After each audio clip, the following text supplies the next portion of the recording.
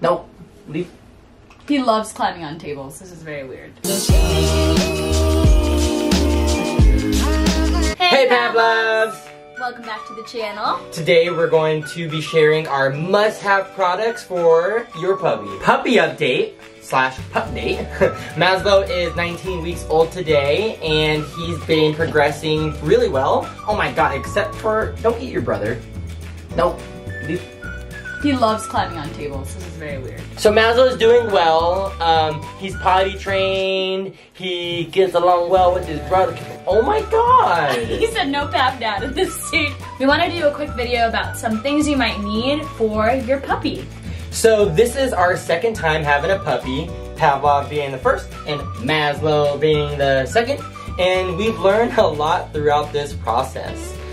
Some things that work with Pav haven't worked with Maslow and vice versa. And so this video is a culmination of our experiences of both dogs. These are the top 5 things that I feel like are crucial for raising your puppy, and these are things that work for both dogs. So most people get their puppy about at 8 weeks, but between 8 weeks and like 20 weeks, these are the crucial times to expose your puppy to new things. If there's anything that you have at home when you take home your pup, please make sure that it's the crate. The crate is a really first step to making sure that they have a sense of security in a little home, so that within your home they can kind of develop their own safe space. It's really important that they have a place in your home that they can run to and feel protected. On the topic of flexibility, we actually have 2 different crates for Maslow. We have one metal crate that we have in our living room, and then we have a fabric crate that we put in our car, which we use to transport Maslow back and forth. We wanted to make sure that he had exposure to multiple crates because the fabric one is actually a little bit more portable, so that when we move to different places or travel to different hotels or back home with our family, we don't have to bring the big crate with us. Because Maslow has had exposure to the little crate, he feels more comfortable. It's really important that they get used to this and have a space of their own. Crate training is hard, but watch our video. We have some awesome tips in there, and we'll link that again right below. Number 2 is the Blissful Spot Cleaner. Let me tell you. Okay, I watched a TikTok video about this thing and I bought it at like midnight because I was scrolling in bed, and it's honestly been such a life changer. When you get a puppy, it's going to pee, it's going to poop. It's what puppies do. They're like babies in animal form.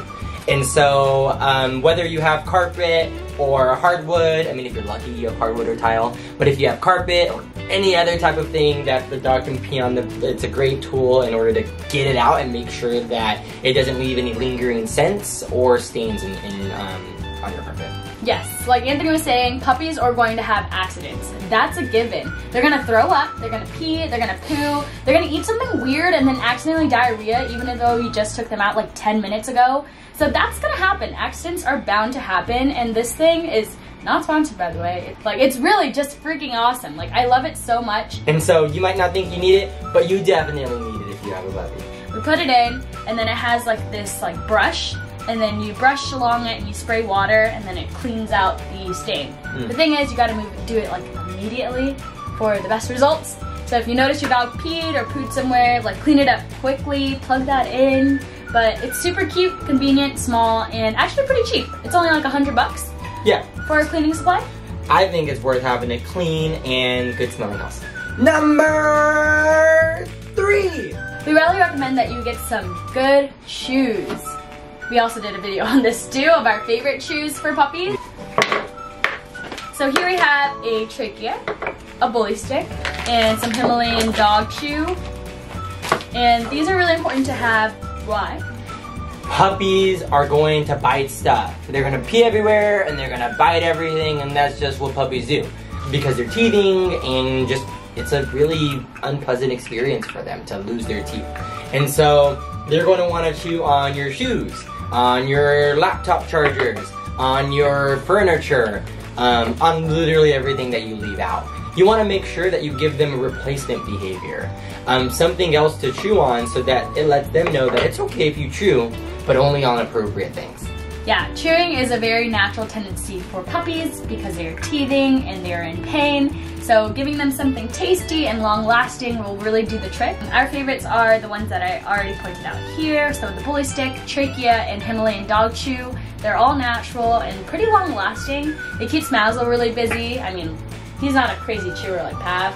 Pav's a crazy chewer, but he's an adult. But for the puppy, you know, like this Bully Stick will last him a few days, which is awesome. Pro tip, give them one of these or just any of these chews while they're in their crate to strengthen the association. Number 4! 4 is leashes. Leashes are super crucial, and especially for Maslow.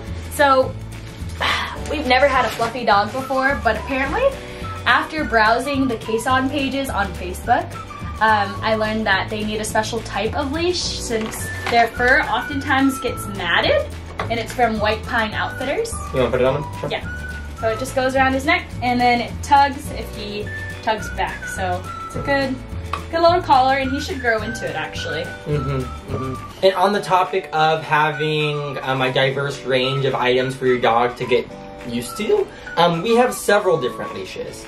And part of that was trial and error because we bought several to make and learned which ones were more or less appropriate for Maslow. But also, it's important to make sure that they feel comfortable being on all types of different leads. You want to make sure that you have something that can get them by the neck, but then also teaching them how to be comfortable in a harness is really important because there are some situations in which maybe a harness is more appropriate for their body. Yes, especially for big tuggers.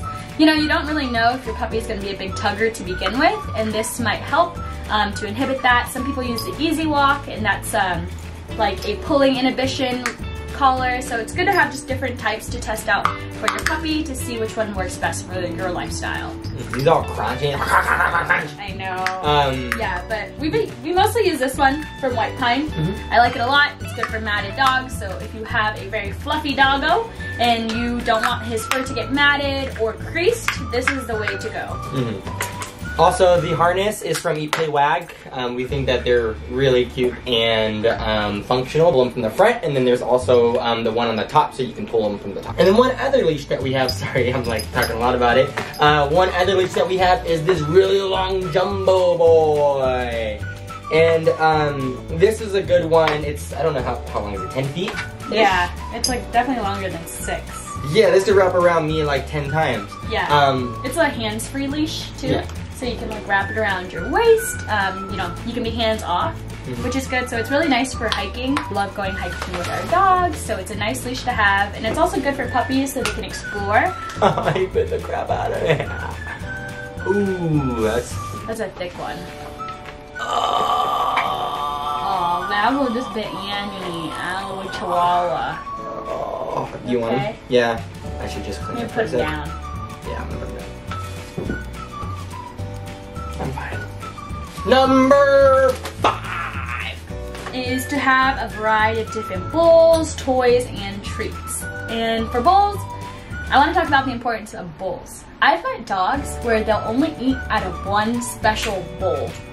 Why? Because other bowls weren't generalized to them as they were growing up. They were used to eating out of this one bowl their entire life, and when their food was put in a different bowl, they're like, what is this? Yeah. Yeah. And some people don't realize that challenge until it's too late. Until you have to board them or have your parents watch them or your friend watch them, or until that one time you forget to bring it when you travel and the dog doesn't eat. So you want to make sure that really early on you expose them so that they're flexible. Yeah, so we have like this traveling water bowl that we bring everywhere, and they're used to drinking out of this, but we also have like several other traveling water bowls that they can use, so like just like the normal plastic bowls and getting them acquainted to that. But we also have different like food bowls at home that they use, but just getting them used to eating and feeding out of different items and not just one general item. The slow feeder, this is really good for puppies too, especially Maslow, who eats like a monster. When I want him to slow down because he has gotten hiccups from eating so fast. You know, this is a great way because they have to go through the crevices, eat very slow, put their tongue inside, and anyway, just a good option and something that they can generalize as well. This is a great option if your dog eats so fast that they throw up. It totally happens. And then we also have this standard porcelain bowl that we put Pavlov and Maslow's food in. This is the standard, but we do make sure to switch it up every couple days just so that they can get more flexible. We've been teaching Maslow how to drink from like a human cup, because sometimes we go to the coffee shop or on a walk and we have to just have random water, and he's done a good job adjusting to that. On the topic of diversity, it's important to have many different types of toys. Your dog is going to have a different relationship with playing with toys. Pavlov loves ball, Pavlov loves all types of fetch and tug, but we exposed him to that really early on. And when Maslow came into the house, we were so used to playing with toys with Pavlov, I think Maslow really picked it up and has also come to like different toys. So make sure, you know, if you just have a toy and just leave it there and never really engage with it, your dog is probably not going to be very interested in it. Luckily, we have a dog that's very interested in toys, so he makes toys look like the best thing in this world.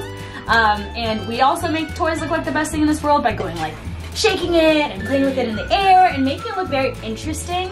And again, toys are really important just because they keep your dog entertained, they can help with teething. Instead of ripping up your furniture, they can rip up a toy instead, which is definitely less costly than a new couch. Overall, toys keep your dog entertained, but also work on developing their brain. You know, we have a lot of puzzle toys, we have a lot of rope toys where they can play tug together. And overall, it's just like, it helps with boredom. Bored puppies are probably the worst puppies. One of my favorite analogies that I've heard regarding toys is that what you touch turns to gold, and that if you touch toys, if you touch different chews throughout your house, it lets your dog know that it's important to you, which means it's important to them. And what we're doing really early on is forming these associations so that for the rest of their life, so that when they get older, they've learned how to live a flexible lifestyle that's adapted to the way that you live. Lastly, we always think it's a good idea to carry around easy to break treats. Ooh, I think that's the most important part, is that it's easy to break. Yeah. Treats are big, or they come in a variety of sizes. You don't always want to give your entire dog a big treat whenever they learn to sit or are learning to do any type of behavior. So it's good to have something that breaks so that you can just give them a tiny piece. They're learning associations, not necessarily trying to get full off of this experience. Yes, and you want to keep them motivated, right? So you don't want to give them big chunks of treats and then so much that they're full and don't want to work anymore. You know, we're constantly training Maslow all the time because he has so much to learn. How to walk, how to sit, how to wait, how to interact with the outside world. Stone Chews is our favorite treat because they're dry, really easy to break. I can break them like into tiny little pieces like this. They're raw and they taste really good, like the dogs love them because it's real meat. And I like that when you break them, your fingers don't feel disgusting. There are like some treats that are just like really meaty and jerky like that when the dogs grab it from my hand and it's wet and I touch the treat again, it like turns into this weird mush. These ones are also okay if you like forget them in your pocket and you do laundry. Like it doesn't make your stuff disgusting. There's some that have like stained my pockets. Like, it's really gross. Anyway, these are really awesome because they're like limited ingredient treats. They're really great and the dogs love them, easy to break, and we highly recommend using them as a high incentive treat for your puppy. Luckily, Stone Chewies has many different protein choices. So they have beef, lamb, chicken that Anthony talked about, but they also have freeze-dried treats as well. So getting your dog exposed to many different types of treats is a great idea. This just happens to be one of our favorites. The ultimate goal is flexibility and having an adaptable dog. And so you don't want your dog to be too dependent on one situation or one product or one experience in order for them to feel comfortable. Yeah, so those are the 5 main things we would recommend to new puppy owners that are at the top of our list for sure. With this being said, we are not the puppy experts. You are, because you have a puppy or have had a puppy before. And so if you have any other tips that you think the community can learn from, please leave them in the comments below, because we want to make sure that everyone feels the most comfortable and prepared for their puppy. Yeah, last little bit, we appreciate you guys and love you. Hope you're staying safe and wearing your mask. We love you all and hope that you learned something from this experience. Please make sure that you like this video and subscribe, and we will see you in the next video. Yeah, stay safe. We love you guys and we'll see you next time. Bye! Bye-bye!